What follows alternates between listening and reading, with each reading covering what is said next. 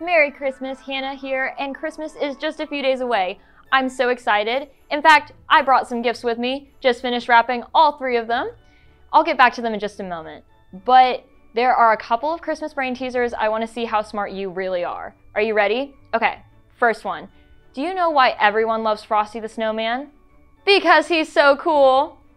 Okay, second one. What is Frosty's favorite Christmas treat? Ice Krispy treats. Get it? Okay, and the last one. Where does Frosty keep all his money? In the snowbank. Well, you're pretty smart. One might even say wise when it comes to Frosty jokes. Today, our Christmas story comes well after the first Christmas night, when the wise men came to visit baby Jesus after following the star. But did you ever wonder what makes the wise men so wise? Well, let's watch our story today and find out. Inspired by the book of Matthew, chapter 2, verses 1 through 12. When Jesus was born, there was a group of wise men who lived in the Parthian Empire, far to the east of Jerusalem. Now, no one knows why these wise men were looking for a special star, but it could have happened this way. Hundreds of years before, God's people had been defeated and taken as exiles to Babylon. One of them was Daniel, and through God's help, he gained the favor of the king. You will rule over Babylon and take charge of all the other wise men. Now, Daniel held this important role for much of his life, even after Babylon became part of Persia. During this time, he shared his love for God and his knowledge of Jewish scriptures with the other wise men. The Lord is the one true God. He has told me many things that will happen. Over hundreds of years, some of the wise men in Persia continued to study Jewish scriptures, even under different rulers. Many of them may have even remembered Daniel. So when several wise men discovered a brand new star, they knew it meant something important. Look, there in the west. It's a new star rising. Now, we don't know the names of these men or really exactly how many there were, but we'll call them Melchior, Casper, and Balthazar. A new king, maybe? Oh, can we have a party? The wise men hurried to the archive room, where they dug through dusty scrolls to find the writings of Jewish prophets.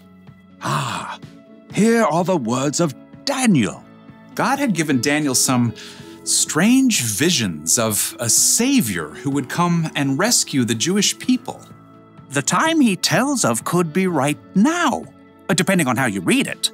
So, party time? And look here, in the scroll of Numbers. A star will come from among the people of Jacob. A king will rise up out of Israel. The star, the timing. I think this is it. Party time! These wise men did far more than just throw a party. They planned an epic road trip to honor the new king in his own land. I'll pack up the food. I got the heart for some road tunes. Who's got the camels? Well, you can handle them. I got the party gifts. The wise men packed up beautiful gifts worthy of a true king. Then they set out on their long journey across the desert. Due west. Follow that star.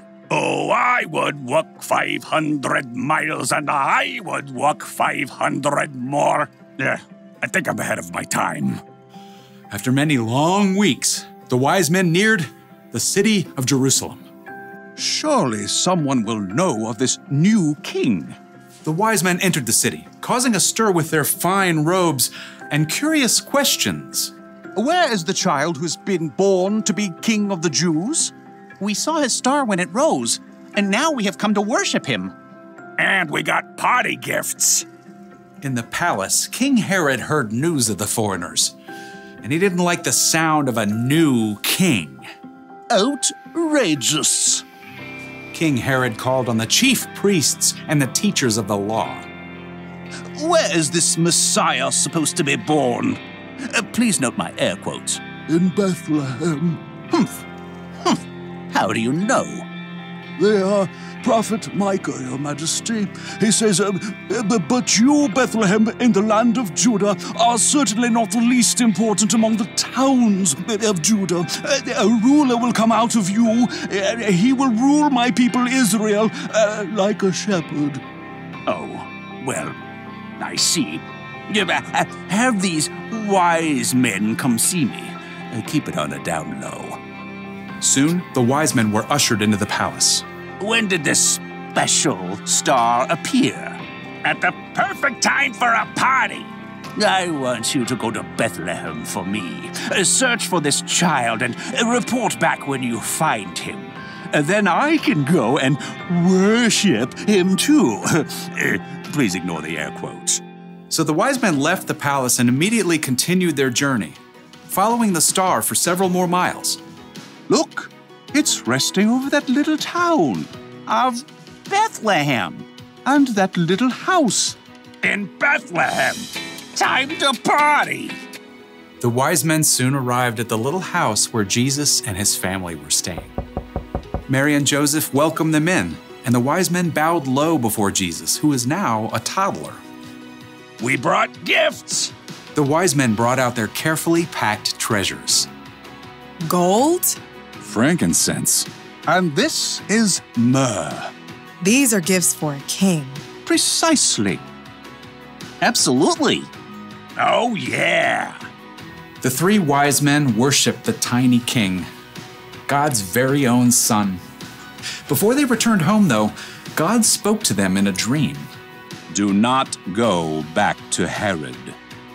Yeah. I could tell he was a bad dude. So the wise men took a different road, bypassing Jerusalem, as they returned to their own country.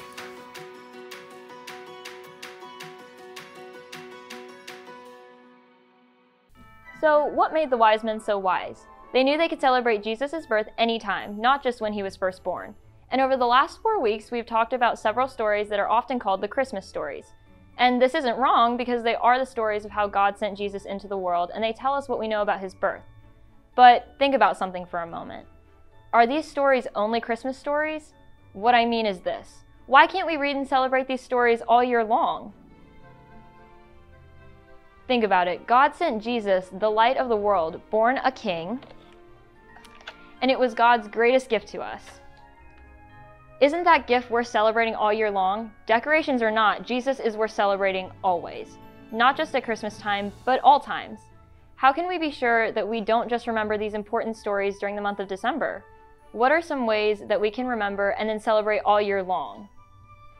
You are hearing me right. I want you to celebrate Christmas all the time, not just in December. In fact, I'm keeping my tree up until July 4th.